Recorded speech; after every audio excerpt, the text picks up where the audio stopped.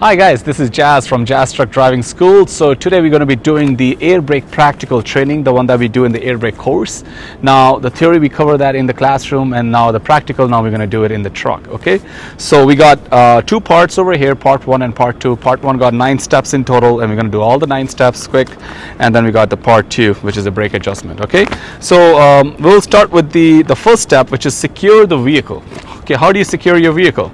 So you come to your truck, you make sure your parking brakes are on, okay, your red and yellow knobs are pulled out, which they are, okay, and then you step outside to make sure that the wheels are chalked. So your wheels are chalked already, okay. All right, so this is your step number 1. Step number 2 is test the low air warning device. So for that we need to go inside the truck. Let's go inside. All right, so test the low air warning device, step number 2. So for that we need to start the engine. We turn on the key. Okay, we wait till the N appears on the gauge here. Alright, and now we're going to crank it. Alright, so we start the engine. We make sure our pressure is between the normal operating range, which is above 80, and below 145, which it is. It's above 100, so as long as it's above 100, you're good to go. Now what we're going to do is we're going to push on the brake pedal until the warning light comes on the dashboard. Alright, so what we're going to do is we're going to pump the brake. So as you can see, the needles are going down, down, until the warning light comes on the dash here. There you go. That's my lower warning comes on around 65 psi, which is good because it's above 55 psi. If it was below 55, then it's bad. Okay, so that's how you do this. Okay, so that's your lower warning test. Then we have the test number 3, which is called the test the air pressure build-up time. To test the air pressure build-up time, we need to make sure we bring the pressure down to 80, and from 85 we're going to start the count. Okay. Alright, so we got the timer here. Now we're going to bring the pressure down to 80. So 80 will be somewhere above 75 here. So bring it down to 80, 80 is somewhere, let's assume that this is 80. And we're going to let it build to 85, and there you go, 85, and we start the timer at 85 and keep the RPM between 600 to 900 RPM from here. And then we're going to wait until it hits 100, and when it hits 100 we're going to check the clock and see how long it took us to reach 100. It should not take more than 2 minutes. If it takes more than 2 minutes, it's bad. If it takes less than 2 minutes, it's good. Alright, so we reach 100 right here. And it took us 24 seconds, which is good because it's less than 2 minutes. If it takes more than 2 minutes, it's bad. Okay. Now the next test is the confirm the air compressor governor setting. To do the governor setting, remember that cutout and cut in. So we gotta wait until the cutout happens on this truck over here. So as we can see on the gauge here, as our gauges are building the pressure, right? So we gotta wait until the gauges stop building it. And then we also have the air dryer on the truck, so it's going to also purge the sound. Okay, it's going to exhaust the air out of the air dryer, so we're going to listen for that, plus we're going to see when the needle stops moving. Okay, so we're just going to wait until the needle stops moving, and plus we'll hear the purge from the air dryer.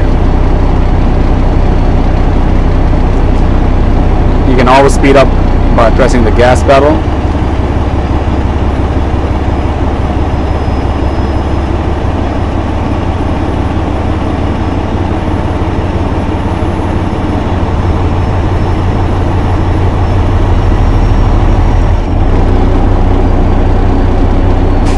Alright, so I heard the sound here, but from the air dryer, plus our needle stopped moving at 125. So on this truck, the cutout happens at 125, which is good because it's less than 145.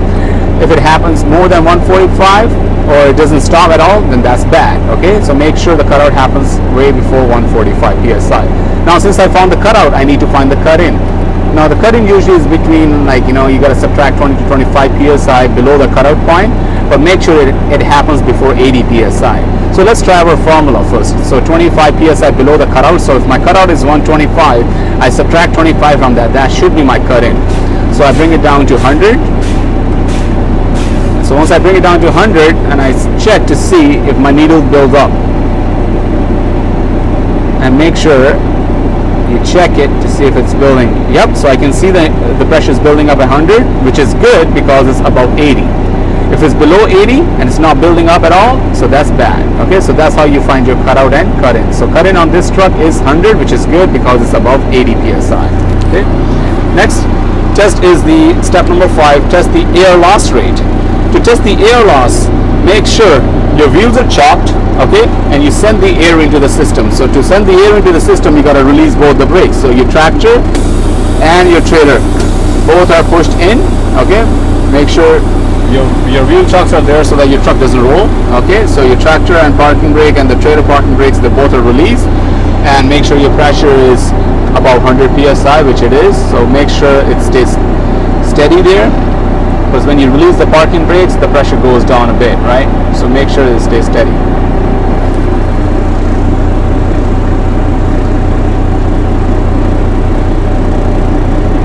Alright, so the pressure is steady at 100 now, so I'm going to turn off the engine.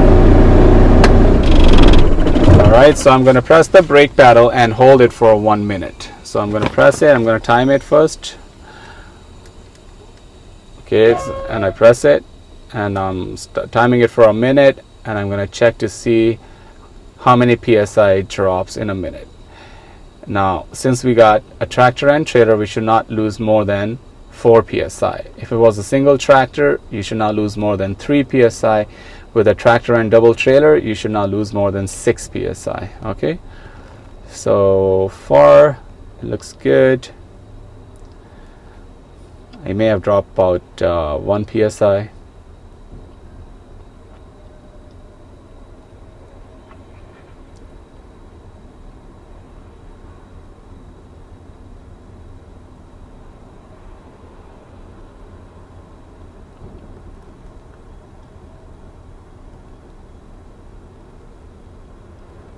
Right, so 10 seconds left.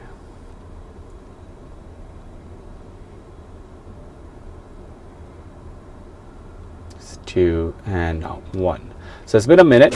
So I might have lost about maybe 1.5 to 2 pounds in total. So which is good because it's less than 4 psi. If I lost more than 4 psi, it's bad. And make sure you don't drive the vehicle. Okay. Now next step is test the automatic application function of the trailer brakes.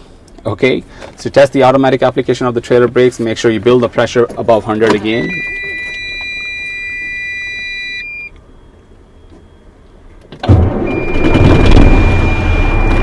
Okay, so I'm going to let the pressure build up a little bit faster.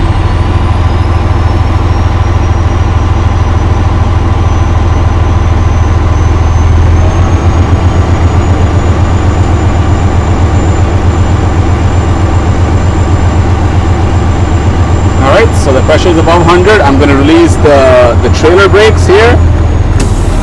Okay, so the pressure is released into the trailer. Make sure that the gauge is still above 100. And now since you want to listen for an automatic application, what you need to do is you got to turn off your engine. Okay, so you turn off the engine. Alright, so the air's gone to the trailer. Now we got to pull the trailer back out again. So okay, I heard the sound, the exhaust from the back, which is good. If I didn't hear that, then that's out of service. Now, next question is the test the tractor towing vehicle protection valve.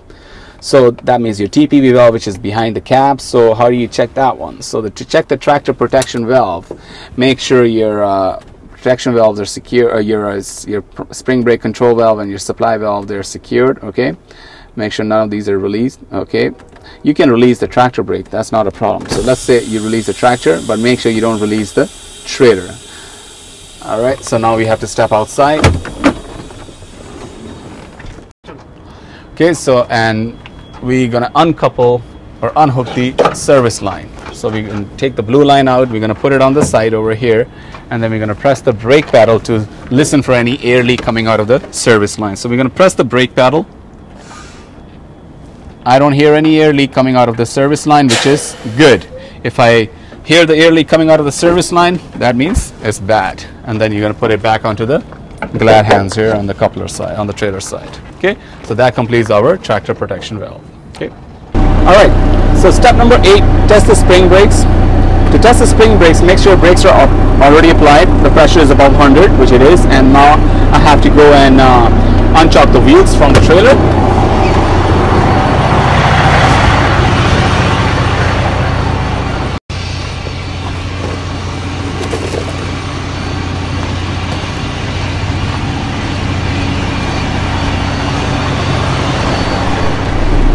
spring brakes over here. So we got two spring brake systems over here. So we got one for the tractor, one for the trailer. So you got to check them both one at a time. They both are pulled right now. That means they both are on, so we can't check them both together, right? So we have to release one in order to check the other one. So if I want to check the tractor brakes, I need to release the trailer. If I want to check the trailer brakes, I need to release the tractor. So let's say I want to check this one first, right? So I need to push this one in. Tractor brakes are applied, okay? So I'm going to put on drive and try to go forward. And I hope that I don't move. And if I move, that means my spring brake system is not working on the tractor side. So I'll give the gas and I try to go forward. Alright, I'm trying, it's not moving anywhere. So that means my tractor parking brake system is working fine. And put it back on neutral. Now you need to check the trailer parking brakes, okay? And now you're going to release the tractor. Okay, so again, we're going to put on drive, we try to go forward and see if the trailer brakes are holding the tractor or not. Okay, we try to go forward. So now I notice that tractor wants to go out, but the trailer is stopping it because the trailer brakes are on right now. So that means it's good. It's a good sign. Alright, step number 9 is drain the air tanks. To drain the air tanks, what we need to do is the air tanks are at the outside, so we need to drain it from outside in order to see which tank we are draining. So we got 3 tanks in total. We got the wet tank, which is also called the supply. We got the primary and the secondary, which are known as service tanks. So we need to first drain which tank first? Always the wet tank. Okay, so we need to identify where the wet tank is, right? So I need to bring the pressure down to 100 first. So every time you do the your air tank or draining the air tanks, you always want to check to see where the your actual air tanks are. So make sure your pressure is at 100. You turn off your engine. Okay, now I know where my gauges are sitting at. Okay, so here we got 2 air tanks over here, one in the front here, one over here, and then I got one on the other side. Okay, so I know what my air tanks are, where my air tanks are, which one's the primary, which one's secondary, which one's the wet tank. But for people like, you know, who have no labels and stuff like on the drain valves, they can't really tell which one is which. So the best way to check them is doing the manual way, which means you pull this valve, the drain valve, for about 5 to 7 seconds, and you look inside on the gauges to see whichever dropped below the 100 psi, right? So I'm going to pull this one for about 4 to 7 seconds. Okay, and then I go step inside the truck to see which one dropped the pressure. So they both are still sitting at 100. So that means that's my wet tank. So it didn't move at all. So if they don't move at all, so that means that's the wet tank, because the wet tank doesn't have any gauge. So I found my wet tank here. Okay, so since I found my wet tank, so I'm gonna drain it. I'm gonna look underneath the tank to see what kind of moisture is coming out. So I'm gonna pull it. Okay.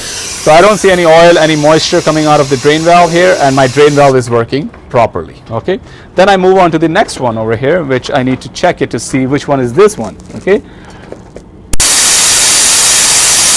I'm gonna go inside quickly and check to see which one was that. All right, so that happened to be the secondary one. Okay, so this is my secondary air tank. What I need to do with the secondary air tank is, now I'm going to pull this one and look for any abnormal discharge. Okay, I don't see any normal discharge. I don't see any discharge here, or any oil or any moisture coming out of, and my drain valve is working fine. Then I do the same thing on the other side to my primary drain valve. So I got another drain valve here, so I'm going to pull that one, and I don't need to go inside because I know for the fact that this is the primary, because I already checked my wet tank and the secondary. And I look underneath. Okay, I don't see any oil, any moisture, and my drain valve is working fine. Now, since if you have the trailer attached right to the tractor, you gotta go and drain the air tanks on the trailer as well too. So you go under the trailer, and this is the drain valve that's attached to the trailer here, air tank, and you pull it. Okay, my drain valve is working, and there's no oil, no moisture coming out of the air tank. So that means it's working perfectly all right. And that completes my drain the air tank. This topic, we need to understand how do we do the brake adjustment. Okay, how do we check for the brake adjustment? So very first thing you got to do before you do the brake adjustment is you got to secure your vehicle. Okay, so you got to put the wheel chocks back on the trailer tires. If you're only doing the tractor, then you put it on the tractor tires.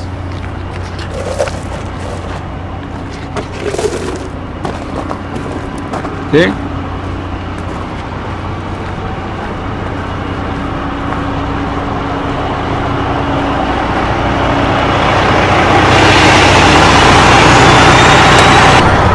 Make sure your engine is on. Okay, you release your tractor and trailer parking brakes both. Okay, both our brake needs to be released, your tractor and trailer. If you're only doing the tractor check, then you only release the tractor. If you're doing the trailer as well, then you got to release both of them to make sure the tractor and trailer both are released. And make sure your pressure on the gauges should be between 90 to 100 psi. So right now the pressure is between 90 to 100. All right. Okay, and then you got to turn the wheels to the left. If you're doing the left side, if you're doing the right side, you turn the wheels to the right. Okay. So once you're on, then you shut off your engine. Okay. And then you got to step outside with your tools. Okay. And what we need to carry is we need to carry this measuring caliper. We need to carry this tape measurement, a soapstone which you can make a reference point, and the chart where it has all the brake adjustment limits, and your 2x4. That's what we use it for, to press the brake pedal with. Okay. Now we're going to open the hood.